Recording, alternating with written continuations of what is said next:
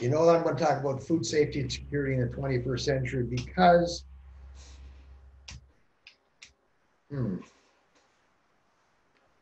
let's go here. Why aren't my slides moving? Sorry, Michael, in the corner, in the bottom left-hand corner, you'll see the slide advance. I can see your mouse moving around, so I know you have access. Right. In the bottom left-hand corner, there's a slide advance. Slide advance, bottom left-hand corner. Unless it's in your, yeah, there you are. Oh, you were just there. There it is. Right. There it is. Got it. Okay. Thank you very much. So,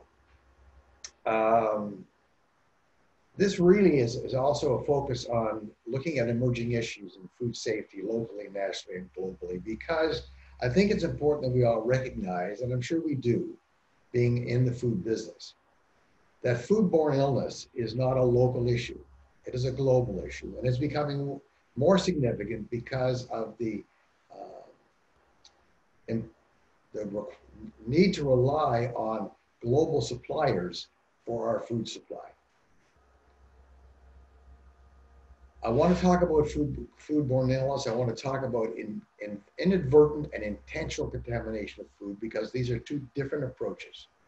And of course, when you talk about intentional contamination, we're talking about the threats and realities of food bioterrorism. And I'm not going to say a few words about that. I will. I also want to compare two concepts: hazard analysis and critical control points, and HART-C, which is hazard analysis preventative controls. They may seem to be the same, but there's a little difference. And then I want to talk a little bit, spend a little bit of time about, well, how do we work together to mitigate the risk? And I think that's been suggested earlier, that we live in a global society, and we need to make sure that we work globally, because foodborne illness is a very serious issue. People just don't get sick. We know that. People die.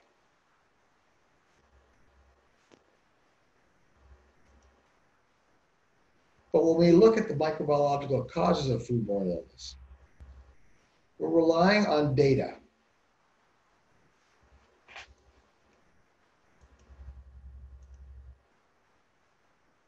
In fact, CDC annual estimate, I'm sure you've seen these figures before, 9.4 million illnesses in the US, 128,000 hospitalizations, 3,000 deaths, which in view of what's going on today might seem like not very much, but it is significant. Nobody should die from eating food. But we're talking, these are incidents. But we talk about outbreaks, that is 2 or more people. They'd say that more than 800 outbreaks, 15,000 illnesses, and 20 deaths in outbreaks. But it's not just the US. As we said, this is a global issue. And of course, being a Canadian, I have to bring in some Canadian data.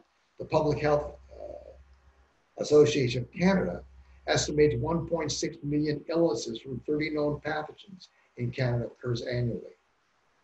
But then there are 2.4 million illnesses from unspecified agents. And we'll talk about that a little bit more. But as I said, you know, it's not just the US and Canada, although we are close neighbors. But globally, and we're looking at 600 million people, or 1 in 10 worldwide, fall ill due to contaminated food each year. 420,000 die. Many of them are young children. This has got to be brought under control. The question is, how do we do this? Now, I am not a statistician, but the unfortunate thing is that we tend to rely on statistics to make decisions. And I'm not saying that we shouldn't be using statistics. I'm just saying that we have to be careful of how we interpret the statistics. The science is there. And I do believe that we need, and I don't want to sound political, but I think it's important that we rely upon the science. but be careful about the statistics that you're reading. Because when we look at the reliability of foodborne statistical data, realize the majority of incidents are single cases. Now think about that. Because how do you investigate a single case? Most single cases are not investigated. So we get our information from outbreaks. Now there is a program, I don't know if you remember it, but a number of years ago on television, there's a program called Wisdom of the World, or Wisdom of the Crowd, sorry, Wisdom of the Crowd, in which they were making use of information technology to share information about outbreaks. Now this has, I know some locations have done this, and it's being done in Toronto. The key is not to allow it to get abused, because that's reporting on individual cases. But that's a good way of finding out what is really going on. But the bottom line is, when we talk about foodborne statistical data, we are talking about outbreaks.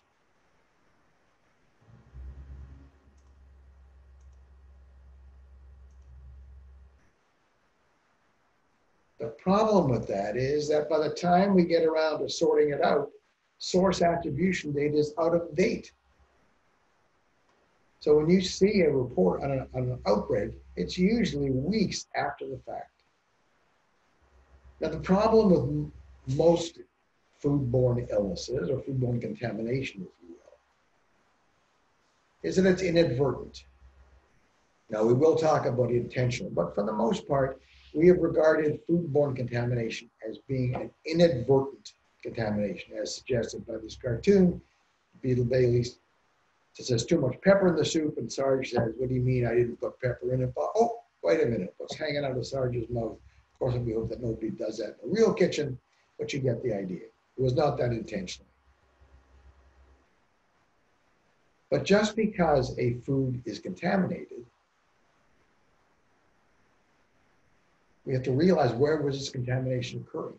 It could occur, I use the term naturally at source, during harvesting. It could be inadvertently contaminated by cross-contamination, poor personal hygiene, inadequate sanitation process. Or it could be intentionally contaminated, such as in fraud or bioterrorism. And we'll talk about that in a minute. We think about, in the broad context of foodborne illness, particularly microbial foodborne illness, what are the pathogens of concern? And what's guided us up until recently, we've been looking at traditional foodborne pathogens, recognizing that there's a time temperature abuse requirement to allow them to multiply. They may be producing enterotoxins in food or producing exotoxins in the gut. But we have now moved in over the past few years. Certainly this was that situation when I was going through college and in my early years. That was the traditional way we looked at it, time temperature abuse. But now we're seeing pathogens that have a very low infectious dose. And that creates major problems. We're also aware that there are food-transmitted viruses and food-transmitted parasites. So the concept of time temperature abuse as being the primary consideration is not. But just because a food is contaminated doesn't mean you're causing a foodborne illness. It has to be consumed. And it's consumed by a host who's susceptible and develops symptoms. And we know that the onset and severity of symptoms is due to the amount of food contaminated, the virulence characteristics of the organism, the infectious dose, and certainly the health status of the host. And that's an important consideration in this day and age. So when we look at the common bacterial pathogens, these are ones we're seeing, I would say, I hate to say it every day, but certainly on a weekly basis. Salmonella being number one, Campylobacter jejuni, Listeria monocytogenes, and the whole gamut of enterotoxigenic, enteroadherent, enteroinvasive E. coli. But now we have additional foodborne pathogens. And I'm not saying this is new, but enterotoxigenic staph. And now we're finding not just Staphylococcus aureus, but Staphylococci per se. Botulism, Clostridium botulinum, Clostridium perfringens producing an enterotoxin. Bacillus cereus, which you don't hear too much about, but is a primary related to the production of enteroemetic toxins. Yersinia enterocolitica, Vibrio parahymnoticus, Vibrio species, and the list goes on and on as we learn more and more. But let's not forget the fact that there are parasites, Cyclospora, Cryptosporidium, possibly Giardia, although Giardia you think of it as mainly as a waterborne parasite. Realize that water is used in food production and certainly in food harvesting and preparation. It could contaminate the product. Then we have, of course, nematodes, cestodes, and triptodes that may be a problem not more in developing countries and sub-Saharan countries than they are in North America. But we also have the issue of food-transmitted viruses. And this really creates problems because we don't always have cultural techniques for finding viruses in food. We have Norwalk virus, which we used to call winter vomiting disease, and we now know it's a major cause of illness on cruise ships. But hepatitis, rotaviruses, calicivirus, adenovirus, astroviruses, coronaviruses can all be transmitted by food. However, COVID-19, I mean, we have to say something about COVID-19, this being the 9th month of the pandemic. There is no evidence of food or food packaging being associated with transmission. However, I think it's important to bear in mind that it's possible for somebody who touches the surface or object of the virus and then where the virus is located and then touches their mouth, nose, or eyes, that they could subsequently infect themselves. It's not necessarily directly from the food. It's a foodborne, but indirectly. But I think regardless, it's always critical to follow the key steps of food safety we've been talking about for years.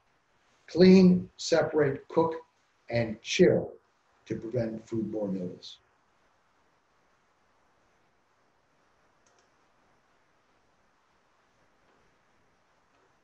Now, when we look at these inadvertent causes of traditional causes of foodborne illness, we have a concept that was developed in the 1960s by NASA to help protect astronauts in space from getting foodborne illness. Because I can't think of anything more, well, I shouldn't say that. But I don't even want to think about it. An astronaut in space throwing up or having diarrhea. Not a pleasant concept. So in order to overcome that possibility, the HACCP program was developed by Pillsbury. And the HACCP program is a prevention-focused food safety tool. It's looking at processes and trying to identify and monitor the hazards associated with those processes or that might be associated with that particular food. One of the key concepts of HACCP is the critical control point. And the CCP is a step in the process that you can control to prevent or eliminate a food safety hazard or reduce it to an acceptable level. This usually is reflective of a temperature issue, but it may not, but there may be others. But usually we talk about a critical control point, often in the concept of temperature control. The idea, however, behind HACCP is that you build in safety and quality to each step of the process. And in fact, it's now mandatory for many companies to be HACCP certified to show that they are actually doing this. So, critical control points, is that where we are? Well, as this cartoon says, anybody else think a critical control point is when the customer is adding a tip? No, we know what a critical control point is. It has nothing to do with tipping. It's all about food safety. And HACCP worked for a while, for many years. But unfortunately, we've progressed. We've gone from drift and absorb to shake and bake. And now simply having hazard is no longer enough because we have to address many factors that contribute to the ongoing dilemma of continuous foodborne illnesses. We have new populations at risk. We have an aging society. You know, I had to laugh a number of years ago when I read CDC and it said old age starts at 55. But I said, wait a minute, I'm not old. And here I am right in the heart of that, being part of that aging society. But we also have medical practices and procedures that increase the number of immunocompromised people who are more susceptible. And of course, we know that even with COVID-19, although this is not about COVID-19, this is the same population that's more seriously affected by the coronavirus. We also have to deal with growing populations of overcrowding. When we think about the outbreaks that have occurred, certainly with norovirus on cruise ships, we're talking about people in crowded situations. But we have cities in which populations are growing, they're overcrowding, there's not enough separation. And it's interesting when you think about it. We've been talking about the importance of separation for COVID-19, but we also need to consider it also in terms of foodborne illness. But we are a very mobile society. We're exposed to a variety of risks. And even in foodborne illness, as there is in COVID-19, sounds familiar, doesn't it? We have asymptomatic carriers, unsuspecting hosts, who could subsequently contaminate the food that is being consumed or being prepared and then being consumed. But one of the biggest problems we also have is the globalization of the food supply. You know, I can recall in my younger days, I've got to be careful how I say this, in my younger days, we would go to the country, July and August. And I was looking forward to August because that was blueberry month. And I could get blueberries from the local bakery. Well, guess what? I can get blueberries all year round. And they come from a variety of countries globally. But we also have, as we've heard about animal husbandry and feeding practices that help to contribute because of the relationship of the animals and the crops and the feeding practices that go along with that. We also have to consider emerging lifestyle issues. We're demanding extended shelf life of foods, and certainly in this day and age, that's becoming a consideration. How long can we keep it? And realize that shelf life is not really a safety matter so much as it is a quality matter. We were, see, it shows how old these slides are. We were eating outside the home a lot. We're not anymore. But still, there are people who do like to eat outside the home in restaurants. We're also, because we are a global society, we experiment with different cultural experiences, and we may be exposed to foods that we have not had experienced before. But we also have to, in addition to those factors, we have changing eating habits. Think about this. The organic food movement, the raw food movement, local is safer, the vegan food movement. I have friends of ours who will only buy organic food thinking it's safer. And I hate to change anybody's thought, but organic does not mean safer. And that's been demonstrated. But we also have people who are eating raw food. And you have to say to yourself, really? Why would anybody expose themselves unnecessarily to a risk that we know exists? They're not listening to the science. You know, as I said, in this cartoon says toxins in the food chain, but this is organically grown. Organically, as I said earlier, does not mean necessarily safer from a microbiological perspective. But you know, we are also dealing with misguided beliefs. There's this concept that if farmers can sell directly to a consumer, they can assure food quality and safety, believing that if the products aren't good, they're going to kill off repeat business. And also, well, if we sell directly, the food passes through fewer hands with such direct sale. And so we can also improve food safety in that way. I would say bologna, but bologna is a food. And then, of course, the 5-second rule. I don't know where this came from, but it doesn't apply. Hits the floor, doesn't mean it's not contaminated. Now, this is interesting because, as I was saying earlier about the farmers' direct sales, in Maine, they've given a law for local control over local foods to farmers. They exempt farmers from licensing and inspection, and they permit direct-to-consumer sale of raw milk, fruit juices, and home kitchen canned goods. Now, think about the risk they're putting consumers, but thinking that it is a better approach to allow farmers to sell directly without inspection. And then there are those who will sell let me go on one, sorry. There are also companies that sell raw water. In 2012, in Maine, I'm not picking out Maine, forgive me, this is just an example that I used. Tourmaline Springs sells raw water for $2.99 a liter. Why would anybody expose themselves to unnecessary risk?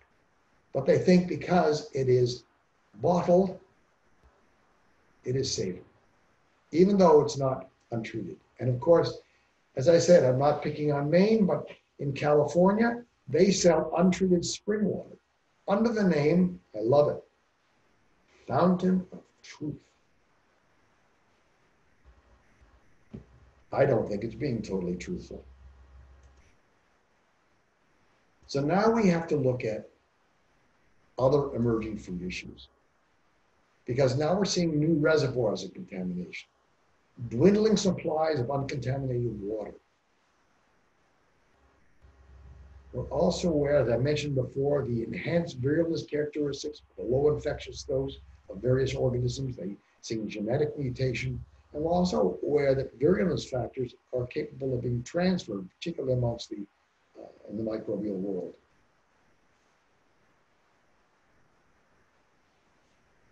And as we've heard already, there's an invasion and destruction of established ecosystems, and we are being exposed to organisms that we were never exposed to before. And that causes significant harm. But when I talk about the changing landscape of at-risk foods, one time we thought, well, milk, eggs, poultry, yeah, that's the important ones. Wait a minute, what about peanut butter? Peanut butter, really? Spices? Dried cereal? Produce, yes, we recognize the risks such as produce. And of course, sprouts. You ask any microbiologist or food safety expert what food they would not eat, and that's the one the vast majority will tell you is sprouts, because they are notoriously contaminated with salmonella. I'm not going to get into why, but just let's say that that's a major concern. Then you have outbreaks associated with norovirus in frozen raspberries and strawberries that are a public health risk in Europe. And then you've got people who also eat raw pet food. I'm sorry, but not a good idea. Recently, there have been outbreaks or contamination associated with cyclospora in bagged salad mix. We've seen people sick due to the consumption of onions. There was an outbreak of salmonella in bagged peaches. These are things that I have never seen before. Certainly not in onions or bagged peaches. Salad mixes, yes, but certainly not onions and bagged peaches. So you can see how the landscape is changing. And again, I'm going to repeat, there is no relationship, no evidence of food or food transmission of COVID-19 from food packaging to food. But what we do have as a concern is about food bioterrorism. In fact, the World Health Organization says that the malicious contamination of food for terrorist purposes is a real and current threat. And realize that the deliberate contamination of food at one location could have global and public health implications. And I want to stress this, that what contamination occurs at one location can affect many. What issues affect one company's production can reflect on others, and not directly, but indirectly.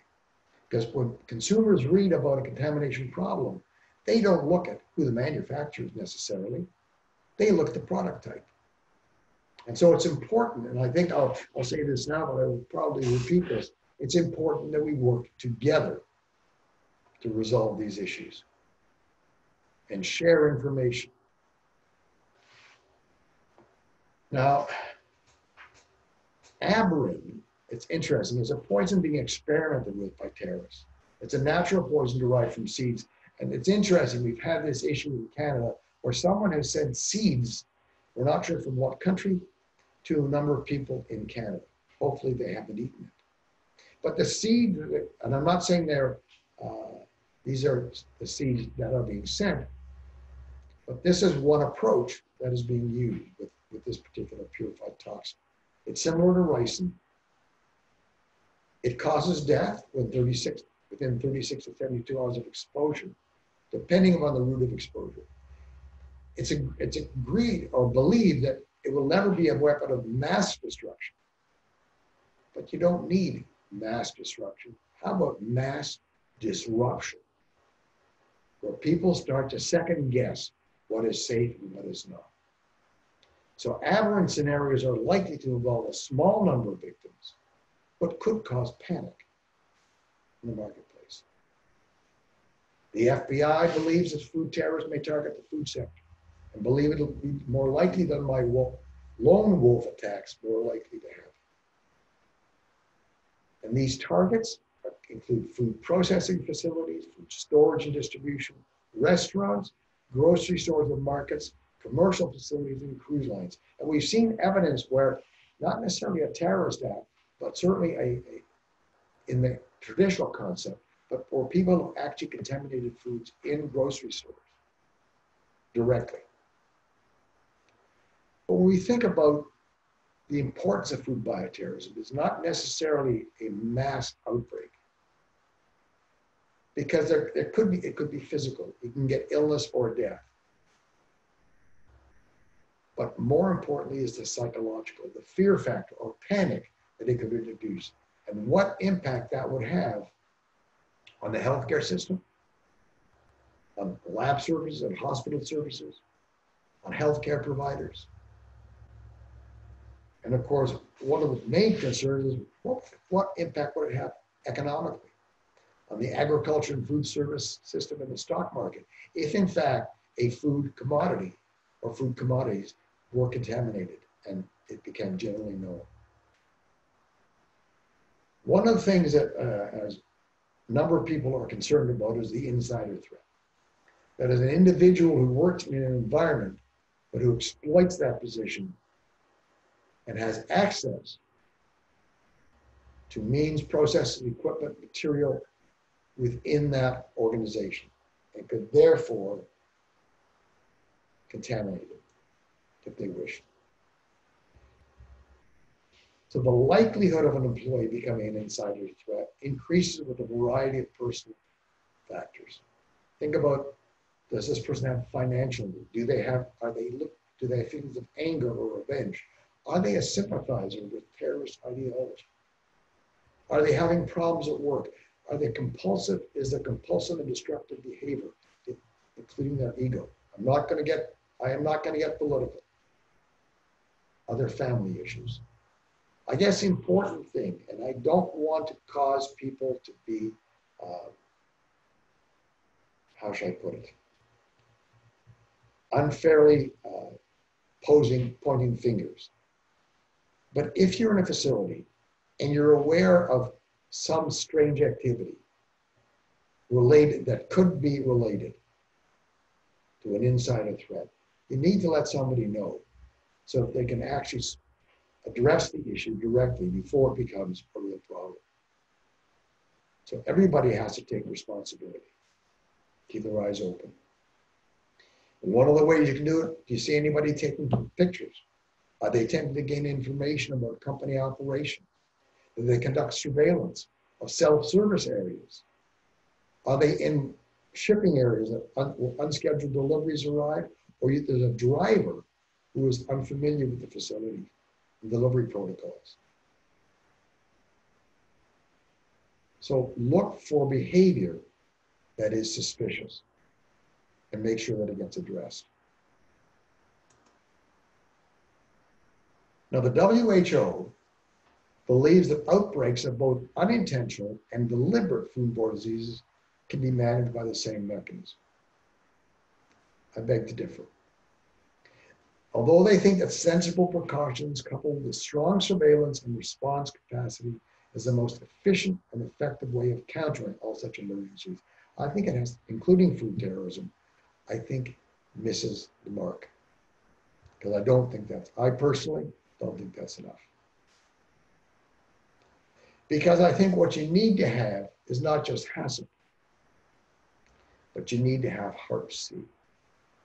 It's a hazard analysis, risk-based preventative control. And if you look at the Food Safety Modernization Act, you will see that HACCP will be uncovered. Now, HARP-C was originally introduced to mitigate strategies to protect against intentional adulteration, but it can also be used in for food terrorism purposes, and also for food safety generally. And this is really the focus of my presentation that I've been giving you. We need to be talking about prevention. You know, we need to talk about operational risk management and how do we control everything that's going on within a plant. We need to be able to manage the risk of food bioterrorism through risk analysis, risk assessments, making sure we tell people what's going on, enhancing our HACCP and HARP-C programs, and having a food security plan in place. And I'm going to skip through these plans. Because there are food defense plan builders that are available online. And you can see here that FDA has a site you can go to get information. There are preventative steps that you can take from making sure that everyone is aware of what the risks are to have and how to control it and prevent it. You can challenge your food defense program in a variety of ways. Whoops.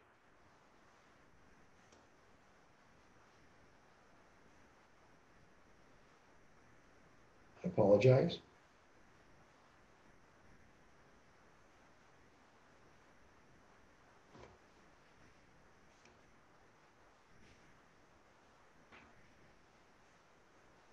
There's a guide to protecting and defending food from deliberate attack published by the British Standards Institution.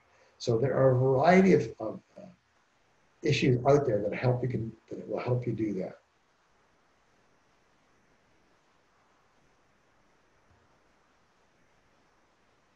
So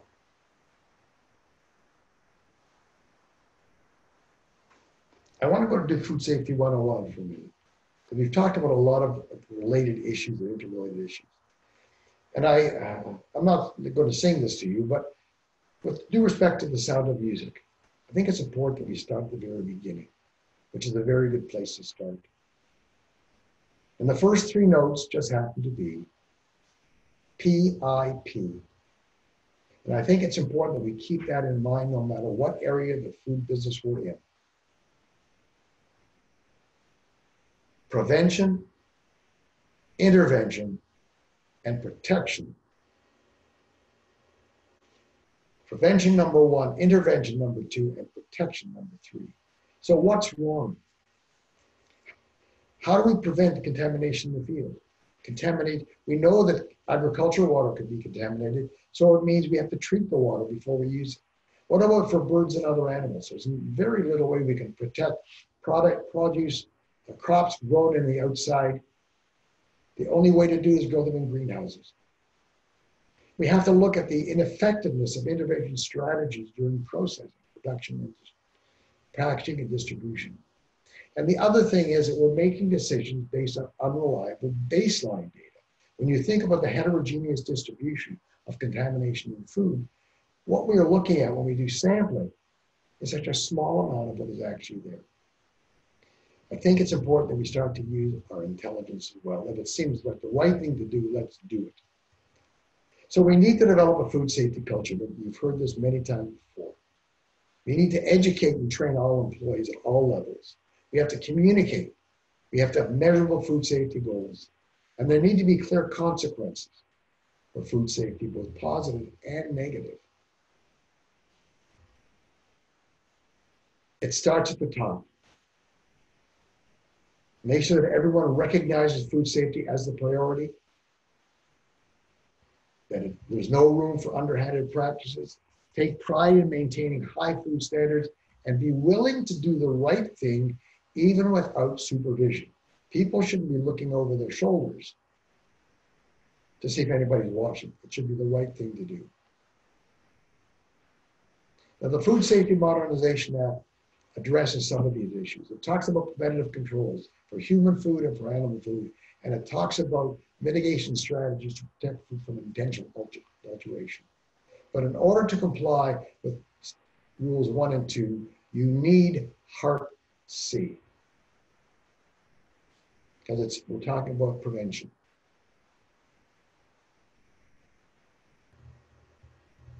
I'm going to skip through these. One of the things that we want to be careful of is that when people go into a store to buy food, they have good choices, not just foods that are bad for you or foods that are really bad for you. Because that, in fact, seems to be what's happening. There's no guarantee of safety in some areas. We're taking chances, and that shouldn't be.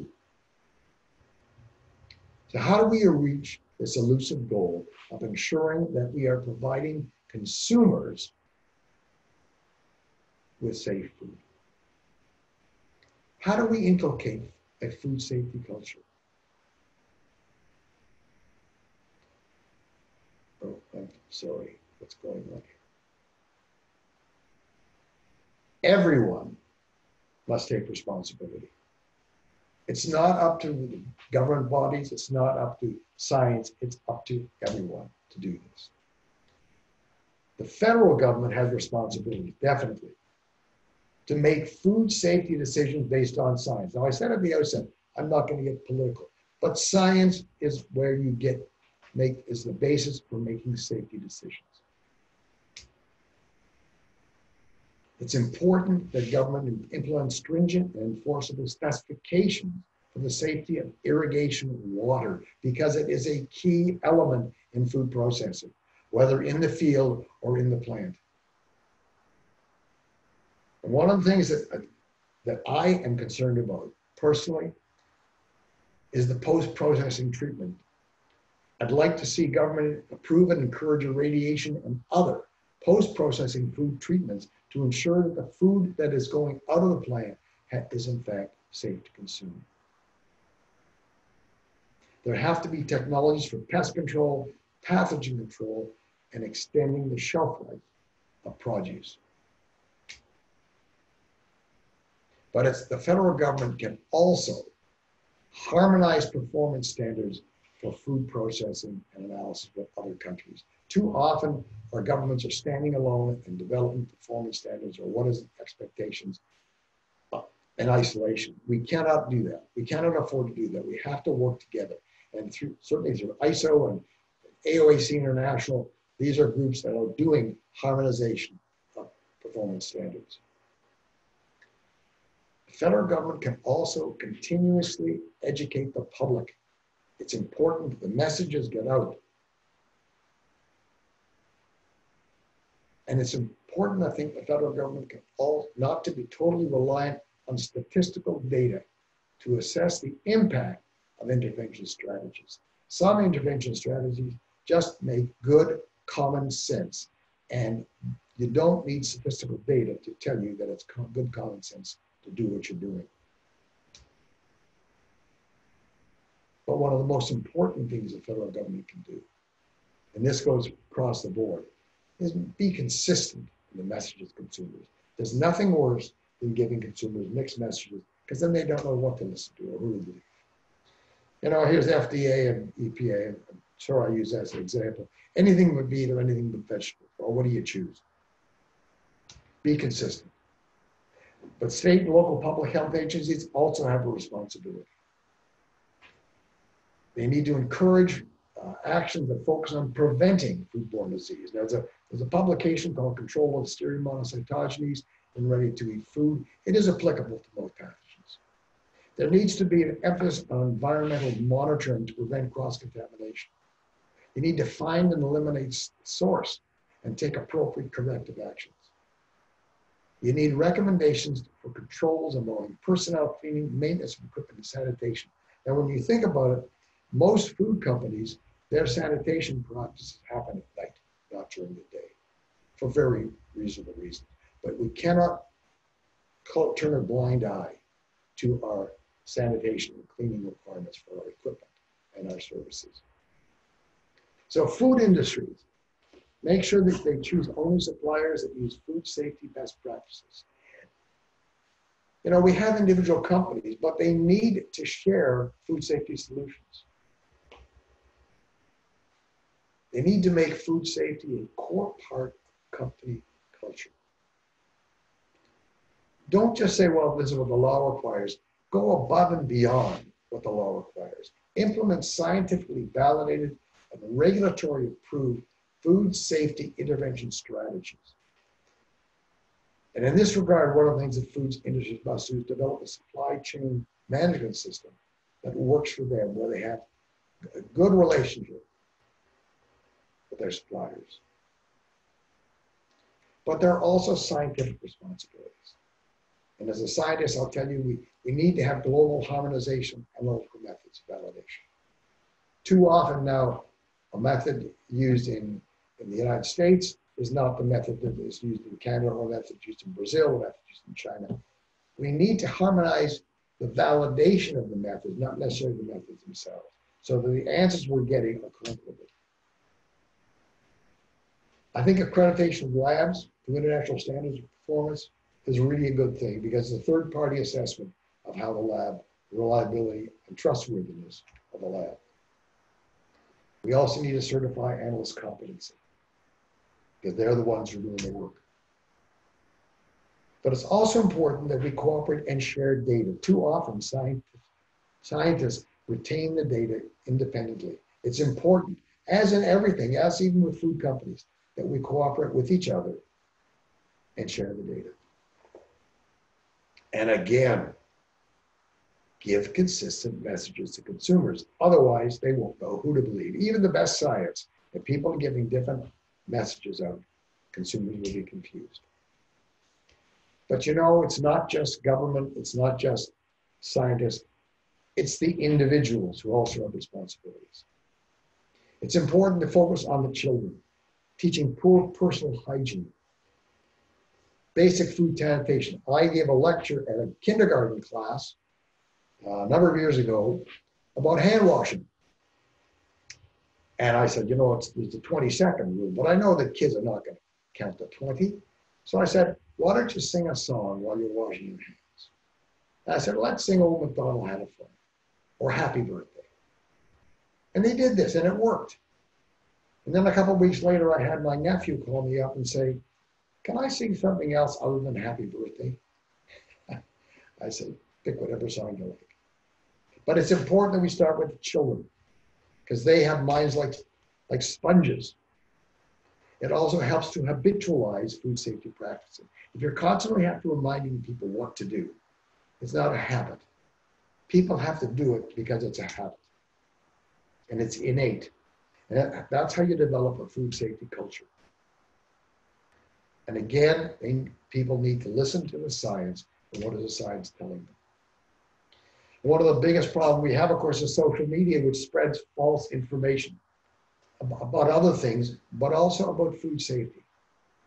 And if people should not be looking at social media for information, they should be looking at the scientists and scientific sites. It's also important as individuals that we practice what we preach. We walk the talk. And I do this with my friends. I keep them posted and notified of the food recalls and foodborne outbreaks. I have what I call a food advisory group.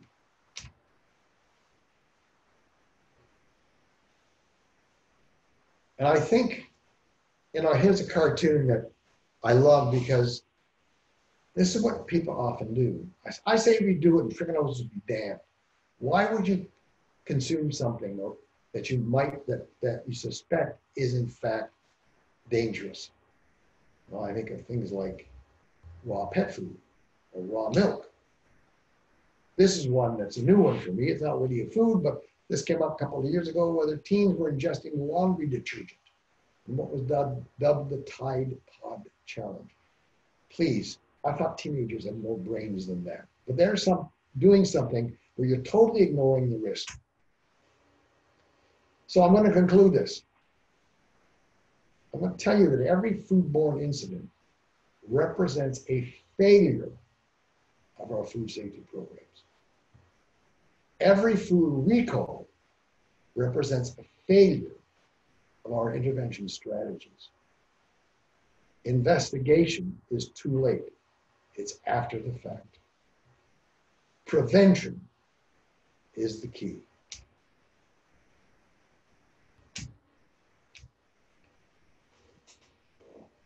And I believe that I've come to the end of my presentation, so I thank you very much.